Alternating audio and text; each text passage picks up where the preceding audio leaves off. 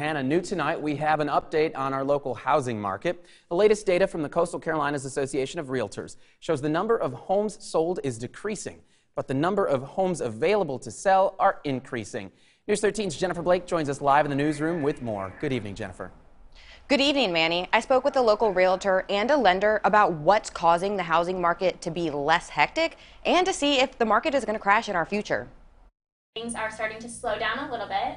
People have that fear that a collapse is imminent, but with the demand still being so high, it's not likely at all. The housing market is always changing. According to data from the Coastal Carolinas Association of Realtors, both home inventory and the median sales price increased by more than 21% compared to June of 2021. Part is just inflation. When the stock market starts going down, it has the opposite impact on mortgage rates. It also shows that closed sales decreased by 16% for family homes, and pending sales decreased by more than 5%.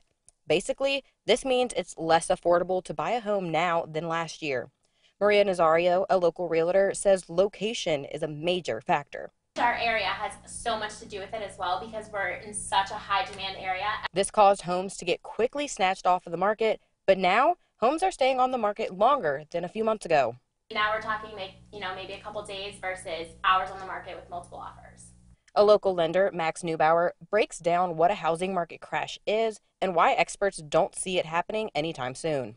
We're not at all expecting any kind of crash because the demand is there. When a crash occurs when there's too much inventory and not enough buyers. Right now, there is an abundance of buyers along the Grand Strand. Neubauer says a big reason for that is the pandemic. People got told they're never going to go back to the offices. Exactly. Offices are shutting down. Would you want to work remote in a little apartment somewhere in a city or be at the beach? Both Neubauer and Nazario say if you're even considering buying a home, your first step is to reach out to a lender to see what best fits your budget. And I'll have the latest housing market data on our website at WBTW.com. Manny, back to you.